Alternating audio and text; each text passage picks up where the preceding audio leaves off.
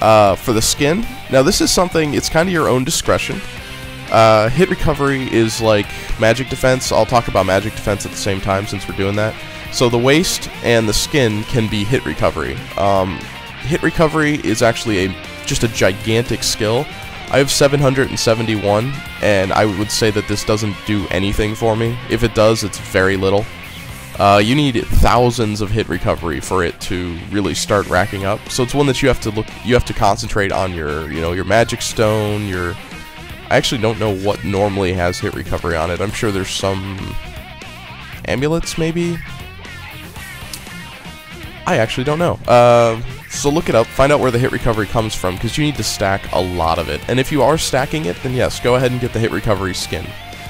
Because you can get your hit recovery up above 1,000, maybe 2,000. I really have no metric for this, I just know 700 doesn't help me very much.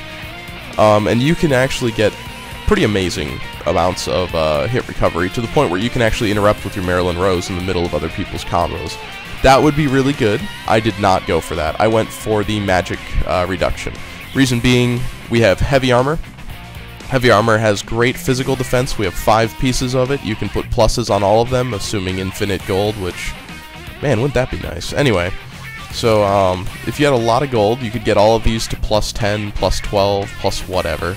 And plus your vitality kicks in. We get a lot more vitality than spirit. We get spirit on all of our armor, that's for sure, but we get vitality on the armor itself, and you can see 29 vitality, 31 spirit. Wow, I've never actually looked at this. I guess I should look before I start talking. But, okay, for some of these pieces, it's reversed. Like, the chest has a lot of spirit. Weird. But you see this has 19 to 18. This has 29 to... Anyway, long story short here is that we get less of the magic defense. So you can see with my plus 3% magic reduction, which is a lot of magic defense, that's like, I think that's like a plus 7 amulet, an extra. I have the same magic defense as I have physical defense, and I like to keep them even like that, especially since magic attacks tend to do more damage. Physical attacks will combo more, magic attacks will do more outright damage. So I'm trying to keep my defenses pretty even, just that way I have massive defense to both of them.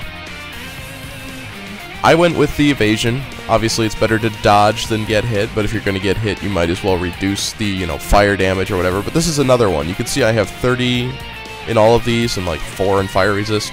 This is worthless. If I remember correctly, and if they haven't changed it, they changed a lot in Rebirth. I enjoy it, but it also means, because they don't, release an instruction manual, that if you don't just hang out on the forums all the time, you have no idea what's going on, and even then you're getting information from people who may or may not know what they're talking about.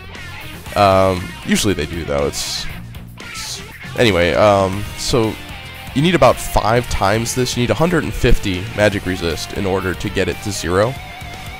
So I got maybe 1/5 damage resist right now from these, but I would have to stack it higher to be better than, 20%. So that's 20% reduction, whereas this magic defense here is 40%. Yes, they stack. Yes, that's really good. But you really have to focus on one. You can't just, dabble in all of them. So I would not benefit much from, 15 more fire resist. It really wouldn't. It seems like it would. It's, brings me from a 5th to a 3rd.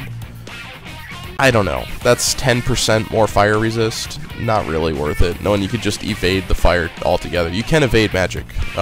So the evasion rate that I have right now is 7.8. That's pretty high, I think. We don't really have a lot of gear. We got heavy armor. It's not, cloth and leather. I don't know which one has evasion, but I'm pretty sure one of those do. So our evasion rate's pretty low.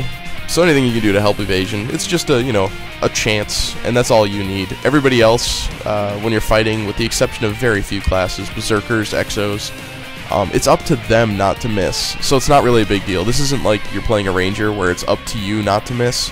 This is up to them not to miss, because if they miss, we're just going to railroad them. I mean, we just hit them like a truck with every hit. So it's up to them not to screw up, because if they screw up, we basically auto-win. It's getting to the point now, now that I've attained a certain level of skill, I feel like if they screw up, I will win the fight. Just without question. There's just no chance of them winning the fight. So if they don't screw up, it's my job to make them screw up, which is why I say the mental game is such big importance in this. But anyways, so the evasion really helps. I could definitely get behind, you know, hit recovery or magic defense or whatever you guys decide to put in it, as long as you know that hit recovery and magic, the resists, really need to be stacked high. Alright, not to let this get away from me, we'll get to the next one. Of course, this one is at max HP. Max HP is the only one you need for PvP. This again, MP doesn't help you at all, and I forget what the other one is. I think it's hit recovery again. Won't help unless you're stacking it. And even then, it really won't help. We saw before, plus 400, actual 1500, means I get a, well, I can just see here. You can watch my HP drop by 6,000 points. So this one avatar gives me 6,000 points, which is a huge deal. In PvP, anyway. Come on, the timer's not that long.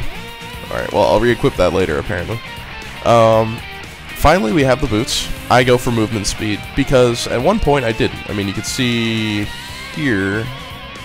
Oh, they're all movement speed now. I don't have that avatar anymore. The Halloween one is the first one that I got with movement speed, and I learned from that. That was amazing. Before I had strength, because I figured, you know, strength stacking, more damage, that's awesome. Oh no, sir. Movement speed is amazing in this game. Being able to move around and dodge, even at our low rate, is very much worth it. So there you go. So those are the avatars I chose, and why I chose them. I don't know why it's not letting me re-equip my avatar here. That's funny. Alrighty, well that should do it, and hope that helps you guys. I know some people on the forums keep popping up with, you know, what avatars should I get for PvP and what should I do about it. I hope that helps you. You also get a bitching movement town thing that I'm enjoying now for the first time, and I wish that there was a darker hair because, God, I'm such a chick. I do not like the hair on this character right now. It bugs me. I mean, there's so many cool models out there, and this would not look good with a hat, and Ventara needs a hat. So hey, if you guys are enjoying the videos, let me know. I will go ahead and wrap this one up here. Have a good one.